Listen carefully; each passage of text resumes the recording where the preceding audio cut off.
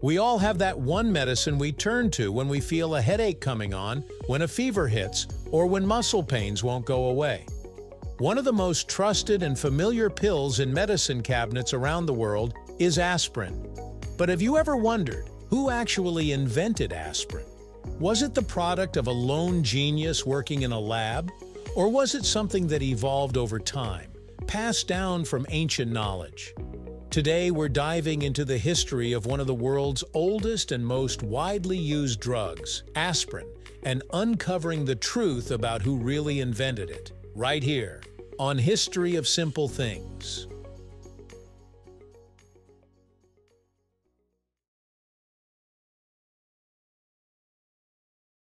Long before aspirin became a little white tablet in a bottle, its roots, quite literally, came from nature. Ancient civilizations knew that the bark and leaves of the willow tree could help relieve pain and reduce fever. This knowledge dates back as far as 400 BCE, when Hippocrates, the Greek physician often referred to as the father of medicine, recommended chewing willow bark to ease pain during childbirth.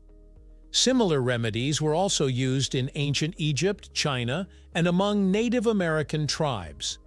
What these early healers didn't know was that the willow tree contains a chemical compound called salicin, which the body transforms into salicylic acid, a substance with strong anti-inflammatory and pain-relieving effects. As time progressed, natural remedies continued to be passed down through generations. However, the exact chemical workings of these natural compounds remained a mystery until the rise of modern chemistry in the 19th century. That's when scientists began isolating the active ingredients from medicinal plants and creating more stable, potent versions in laboratories. Salicylic acid, the compound that gave willow bark its healing powers, was eventually extracted and used to make medicines. But while it worked, it also had harsh side effects. It irritated the stomach lining, causing nausea, ulcers, and even internal bleeding in some patients. The turning point came in the 1890s in Germany, where a young chemist named Felix Hoffmann was working for the Bayer Company, a small but growing pharmaceutical firm at the time. According to the widely accepted version of events, Hoffmann was searching for a way to help his father, who suffered from severe arthritis and couldn't tolerate the stomach problems caused by salicylic acid. Using his chemical expertise, Hoffmann modified the structure of salicylic acid by adding an acetyl group, creating acetyl salicylic acid. This new compound retained the pain-relieving and anti-inflammatory benefits, but was much gentler on the stomach. He tested it successfully, and Bayer soon recognized the commercial potential of this new, milder drug. The company gave it the name aspirin, a combination of A for the acetyl group, spear from Spirea ulmaria, and the common suffix "in" used in chemical naming. Bayer patented aspirin in 1899 and launched it as a powder, then later in tablet form. It quickly became one of the most popular medications worldwide, and remains so to this day. In many ways, Felix Hoffmann was credited as the inventor of aspirin. His work made the drug usable and commercially viable, helping it to become one of the first blockbuster pharmaceuticals in history.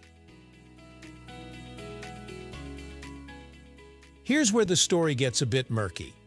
In the 1940s and 50s, new documents began to surface, suggesting that Hoffmann may not have been the original inventor after all. A chemist named Arthur Eichengrun, also working at Bayer, claimed that he was the one who directed Hoffmann to synthesize acetyl salicylic acid, and that he designed the project and oversaw its development. According to Eichengrun, he had identified acetyl salicylic acid as a potentially safer alternative and instructed Hoffmann, his subordinate, to carry out the lab work. However, due to the political climate in Germany during the 1930s and 40s, particularly the rise of Nazi anti-Semitism, Eichengrün, who was Jewish, was removed from historical records and denied credit.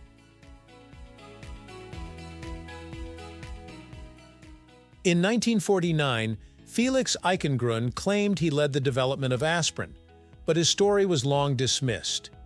In 1999, historian Walter Sneeder found strong evidence supporting Eichengrün's claim, suggesting he may have been the true inventor.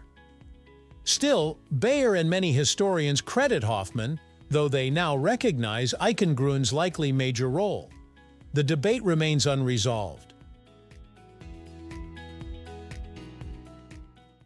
Regardless of who deserves the credit, what's undeniable is the impact aspirin has had on global health. Initially used for pain and fever, it became a standard household remedy in the early 20th century.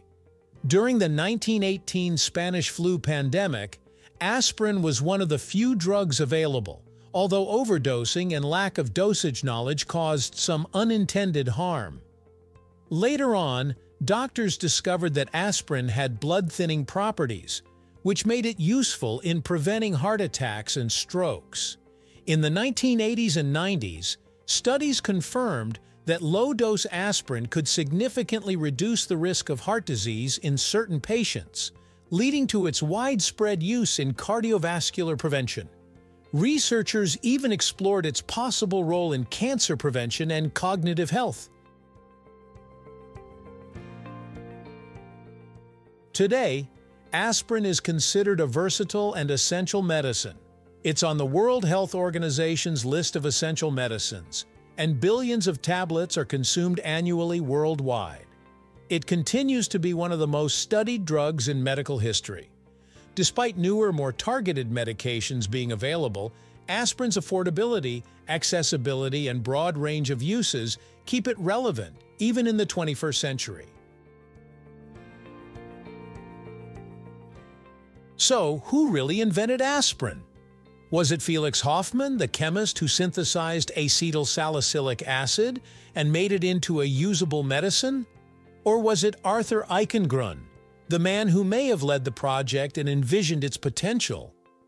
Or does credit go even further back, to ancient civilizations that first used willow bark for healing? In truth, the story of aspirin is not about a single inventor. It's about a long journey through centuries of observation, chemistry, trial and error, and medical discovery. It's a perfect example of how science builds upon both tradition and innovation, and how even a small white pill can carry a rich, complicated, and inspiring history.